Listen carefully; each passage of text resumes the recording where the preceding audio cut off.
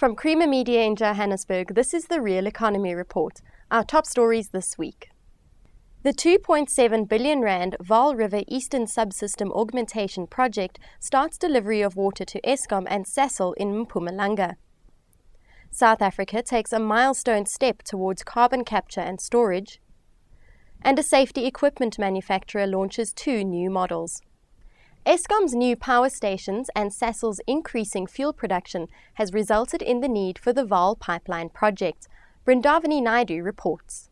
The 2.7 billion and 121-kilometer pipeline Vaal River Eastern Subsystem Augmentation Project started delivering water to the mothballed and new Eskom power stations and to Sasol in the Mpumalanga province this month to meet growing water demands. So how important is this project to Sasol and Eskom? The project is central to security of water supply in our Synfuel plant. As you know, our process requires a combination of coal and steam for it to operate efficiently. And so far we had started to hit the limit in terms of the amount of water that was available. And what this project does is to open up our ability to grow and therefore be able to meet the demand for fuel in South Africa. Eskom CEO Jacob Maroka says that FreeSUP is part of a greater infrastructure program that will play a key role in stimulating South Africa's economy. As South Africa, we're going through a very big infrastructure development. Ourselves, we're looking at about 385 billion over the next 5 years. And collectively, when you start looking at all state-owned enterprises, I think that figure is about 800 billion in the next 5 years. Now, that infrastructure is key to making sure that we've got the services that we require, power, rail, etc., and water. But it's also critical now when we have this global economic slowdown. Now, having an infrastructure development stimulates the economy while you're managing the crisis. So this is part of it, and over the next few years, that's going to be also key in stimulating the economy as the global economy remains challenging. Water is very important to the production of power. Water and coal are the most important ingredients of production of power. So making sure that we have an infrastructure that allows us to go through times when we've got droughts and also allows for the growth in the production of power in Mpumalanga. In light of South Africa's increasing demand for water, one has to ask how important is this FreeSUP project to Eskom, Sasol and the average South African citizen? Quite simply put, no water equals no electricity or fuel. Brindavani Naidu, Creamer Media Television, Mid-Vaal Municipality. The South African National Energy Research Institute has launched the South African Centre for Carbon Capture and Storage. Chanel Pringle has the story after the commercial break.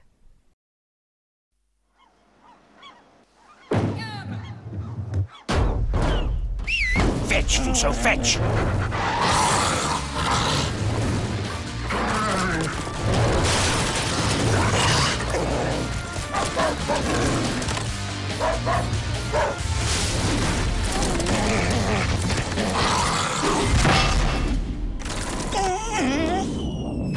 Good boy, Mitsubishi Fuso, a business's best friend. The centre, which was launched in March, will focus on developing the human and technical capacity to ensure that South Africa is ready to implement carbon capture and storage where necessary. Minerals and Energy Minister Vuyelwa Sonjika says the centre is an important step towards finding a practical solution for mitigating the coal-based economy's high CO2 emissions. South Africa has a strong and world reputation when it comes to mining operations. It is blessed with considerable mineral resources, sometimes holding the world's largest deposits. We know how to cost-effectively extract the wealth of the earth and make it available to the markets. The Centre for Carbon Capture and Storage's job now is to tap that expertise and apply it to the safe geological storage of carbon dioxide. She adds that the centre will contribute to the development of climate change mitigation technology that is much needed by the South African state. Indeed, this is a milestone for South Africa. It is a milestone for Africa. The centre is a partnership between SANERI, the Norwegian government, the British High Commission and other local companies. Global safety product manufacturer and supplier MSA Africa is about to launch its latest thermal imaging camera, enhancing safety and rescue operations. The Evolution 5800 is the latest innovation in MSA's thermal imaging camera range and follows on the successful Evolution 5200 HD2 camera. Firefighters have been using thermal imaging cameras as an invaluable tool for search and rescue operations. In addition, the cameras can be applied in the law enforcement field to enhance police officers' safety. MSA Product Manager Dharmesh Lakmidas explains the added features and benefits of the company's latest offering. The 5800 series camera has a microbolometer oxide sensor, which gives you excellent picture quality. It has up to 76,000 pixels, and even in low sense mode and high sense mode, you're not going to get any contrast in picture quality. The camera has been approved by the National Fire Prevention Association standards, so it survives quite harsh standards as well in terms of ingress of dust and water and drop tests as well. The camera also has safety features built in it. It has an automatic shutter which warns you in case the camera is exposed to very high temperatures, so the camera will automatically switch off. Meanwhile, the company has also improved on its multi-gas detector range with the release of the Altair 5 multi-gas detector.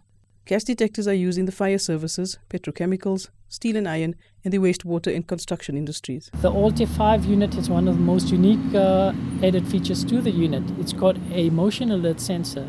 The motion alert sensor activates when a person is incapacitated or falls down or is injured. So within 30 seconds, the alarm will trigger or activate. It also has an instant alert alarm feature. So within a certain amount of period or time, a person can automatically activate the alarm on the instrument. For the Real Economy Report in Johannesburg, I'm Fatima Gabru. And now for a sneak preview of this week's Engineering News magazine.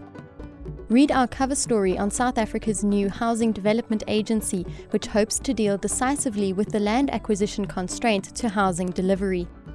We report that the newly formed Passenger Rail Agency of South Africa has aspirations for 560 new coaches a year to meet expected demand. And we report that the 13,700-kilometre Seacom cable connecting Africa to India and parts of Europe will be ready for service by mid-year.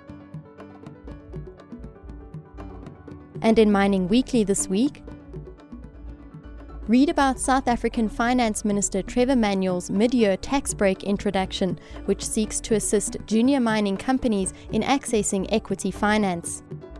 We report that South Africa's Department of Minerals and Energy has launched a draft beneficiation strategy.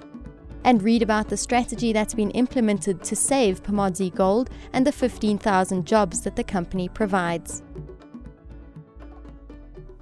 That's Creamer Media's Real Economy Report. Join us again next week for more news and insight into South Africa's real economy.